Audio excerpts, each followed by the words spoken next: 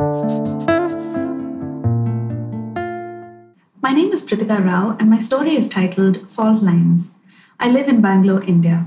My short story is about mothers and daughters, about the earth and water, about nature and nurture, about losing and remembering, and the struggle to reckon with the past while in the present.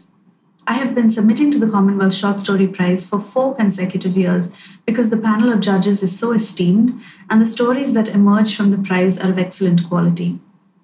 Working on my submission each year then challenged me to really hone my craft. It feels incredibly humbling now to be shortlisted out of over 6,000 submissions. I was in a state of shock and disbelief when I first saw the email. I believe that telling stories is our way of coping, of cataloging, of imagining, of preserving, and of escaping. It is the thing that helps draw us to one another.